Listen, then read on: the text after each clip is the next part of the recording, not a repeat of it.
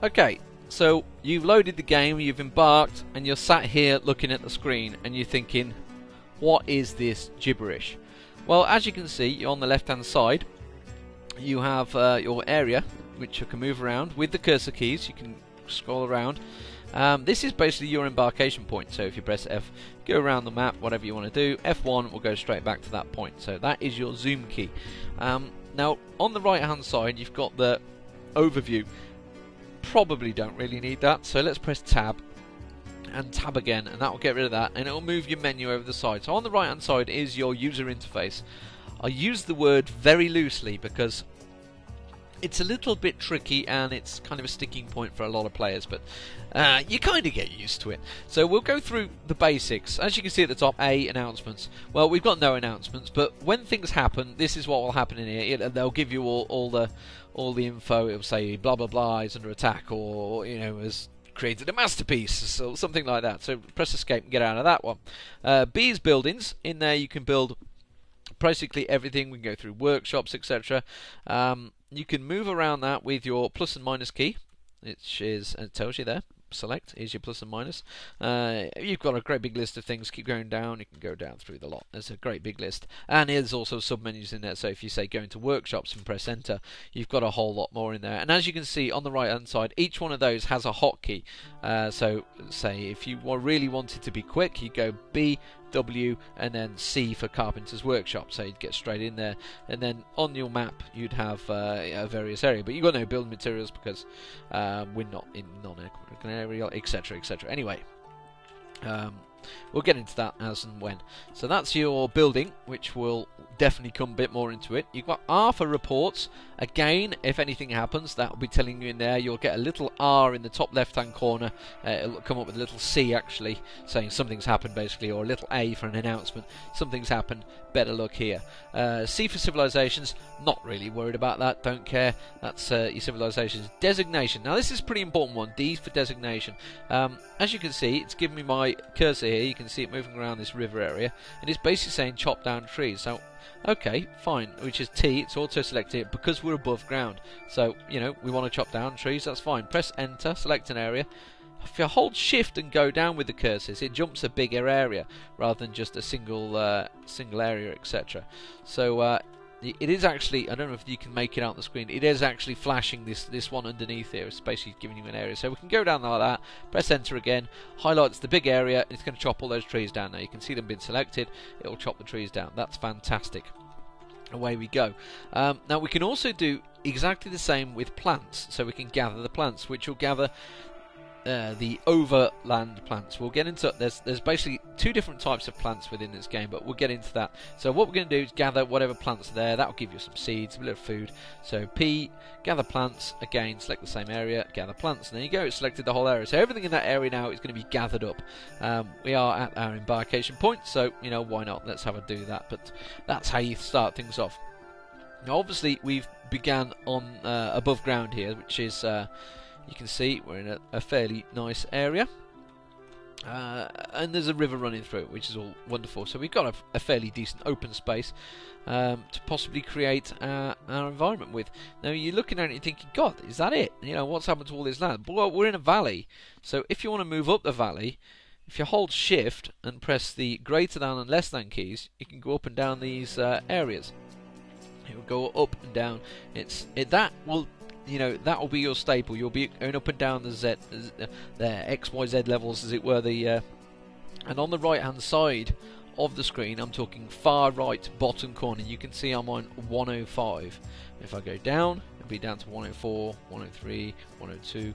And if you can see on the right hand side, you can see we're basically descending deep down into the ground. Obviously we can't see a damn thing, so there's no point going down there at the moment, but that's where we can dig down towards. There's our river on the base level, the ground, and then you keep going up and you can see this mountain basically on the right hand side of me as it is slowly coming up, and you can see it's developing into a higher land, and there's actually snow on top as well, which is snow covered peaks. Now you're looking at this ground and you're probably thinking, Deamn, I haven't got a damn clue what you're on about. It all looks weird. What are all these sevens? What are these? Why are the blue sevens on the screen? That's your river. It's an ASCII code game. which is, you know, a lot of people kind of understand it. Anyone that's actually looked at the game and has got this far is probably quite interested in playing it, so they're not that worried about the graphics. So as you can see, it's an ASCII code game, but with the Phobos graphics pack, it's kind of tried to put graphics there, so you can see there are actual trees, there are bushes, etc. So it's, and the little dwarves, they've got little icons, etc. for various crafts. You'll get used to them basically.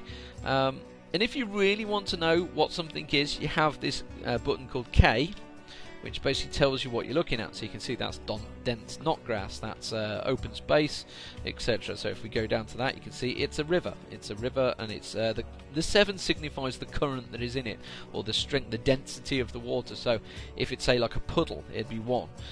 You know, 2 would be a little bit of a brook. You know, 3 would be a slightly stronger brook, and 4 would be a bit of a riverish going on, and then 7's like a big raging river. So a big strong river is what is there. So. And we can look around these things. We can see that that's, you know, a bit of shrubs again. We've got a bit of larch, cedar, various different tree varieties, etc.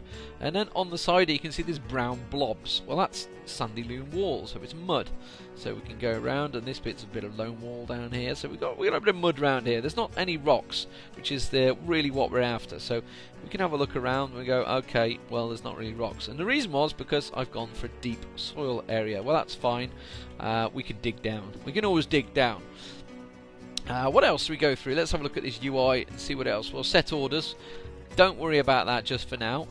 Job list, well, that'll always tell you what your dwarves are doing. So you press J, and that you can see they're picking up the equipment. Well, that's fine. They're not really doing a fat lot because we've not told them to do anything yet. M is the military. Whew. We'll iron over that one for now, because that's quite a strong subject all in its own. And then you got points and notes. We ain't worried about that. Burrows, we'll define them later on, so ignore them. P for stockpiles. Now this is quite an important one, and you'll be using this a lot. So let's set up a stockpile first. So P, and well, the first things you want are refuse and where you want the corpses put. So P and R goes to refuses. Refuses, is that even a word?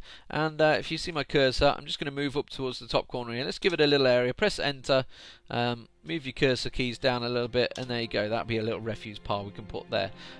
We could do the same for corpses, so press Y and we'll have another little area there. If you're unsure what I've done, I press P, select whichever one you want. You can go down all of these. You can see animals. These are just different base default designations. You can get custom, you can get down and dirty with it if you really want to, but that's set those up nice and simple. So we press escape and go back to the opening menu again. If you're ever unsure, press escape, and if you really go too far, it'll go to there and just press return game. So that's the stockpiles. Zones is another one. It's actually fairly new in game, so if anyone's played the game before or has previously experienced it, you may know about zones, but there are now pastures set in this. So as you can see, we've got a little donkey, or whatever we've embarked with. It is a donkey, a stray donkey sat there, so he wants somewhere to feed. Previous versions of this, animals didn't need to feed, you could just leave them, but now they need to feed. So what we'll do, we'll go up in towards the corner here next to the corpses and refuse, why not? And again, with I, just like you'd set the stockpiles up, we'll set ourselves an area. We'll set ourselves a pretty big area because we're probably going to have quite a lot of animals going in here. And you can see the new active zone in the top right hand corner. It's basically telling you what you can use this zone for. And what we're after is pen and pastures. You've also got water sources, so you could say, I want this area to be the water source. Please don't run across the map to get the water. You know, I want you to fish just here. Don't go over there where those goblins are stood and fish, because, you know, obviously you don't want people dying. You can set up hospitals, meeting areas, etc, etc. There's quite a few in there, but we'll get into that more. Now you can see it's a big horrible green flashing light. It's basically in your face, it's strobing. What you want to do now is press N, because we want this as a pen and pasture. At the moment it's just a zone, it's active, it's not doing anything. So press N, you can see it highlights. And now we want to do Shift N, you can see it says set pen pasture information. Okay, fine. Well, it's give us basically a list of our animals, because we've set it as a pasture. They want to graze here. We've got a water buffalo and a donkey. So press enter. That'll tell it to graze there, and then go down. Press plus and minus again. Always goes down through the menus, and press enter again. And that's assigned it. Simple as that. Press escape. Press escape. And if I press spacebar, which is unpause the game, you'll see my guys. They'll lead this donkey over in a minute as they start digging out. Anyone going to lead the donkey over? Someone lead the donkeys over. Nobody wants to go over the river. Brilliant.